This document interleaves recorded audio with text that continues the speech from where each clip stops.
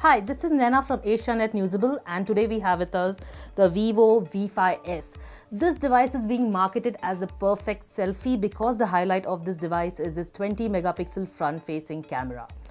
It is priced roughly around 18,000, but it is selling for a price much lower online, which is around 16,000 as well. So let's unbox it to find out what's inside. So this is your V5s, your SIM ejector. Vivo has bundled in a case your start guide, warranty. Here you have your adapter, your USB cable, and Vivo has also bundled earphones. So this is your Vivo V5s. It almost resembles your V5 Plus, except for, but of course there are a few exceptions.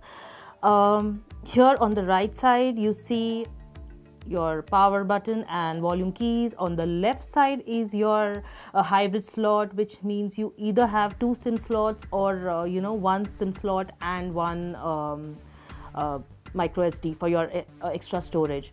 On the lower side, lower edge, your micro USB port, your standard audio jack.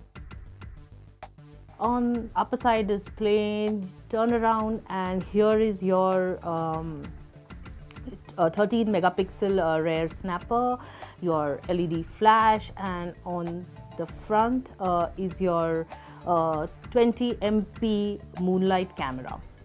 It's pretty light, and if you see, it is very sleek. This is among the slimmest devices in this range. Coming to the display, it has a 5.5-inch HD display, which is slightly disappointing considering its price point. We did expect a full HD display. The good part is it gets a Corning Gorilla Glass protection, and it has a 2.5D covered edge, which makes it look pretty nice. So it is a good looking device at this price range. Moving ahead, it is powered by a MediaTek processor coupled with 4 GB of RAM. It has 64 GB onboard storage, which is further expandable up to 256 GB, which is a very good add-on, we must say. Moving ahead to the biggest highlight of this device, the camera. It is a selfie-centric device, and let's look at how it performs. So it has a 20 MP front-facing camera. If you see the photos, they are pretty detailed.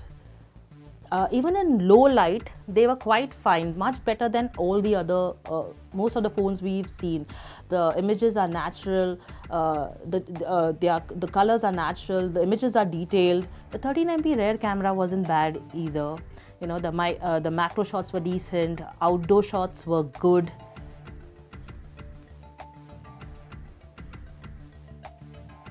The Vivo V5s runs Android Marshmallow based Fun Touch OS. It gives you a feel like the iOS. It has some smart features, like this is a smart split.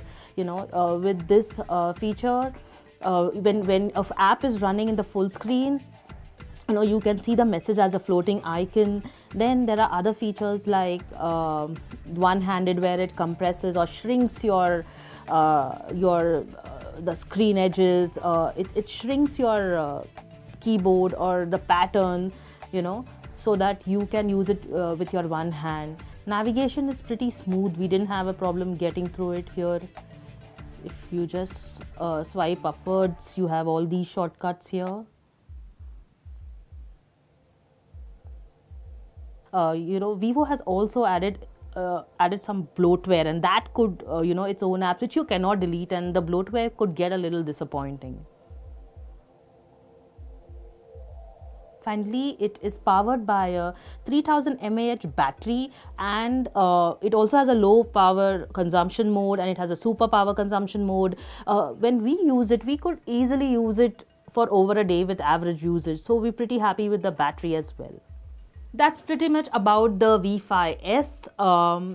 The device is marketed as a perfect selfie smartphone, and it did manage to take a perfect selfie.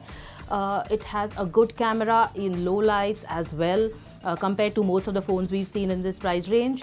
It also has a good battery life.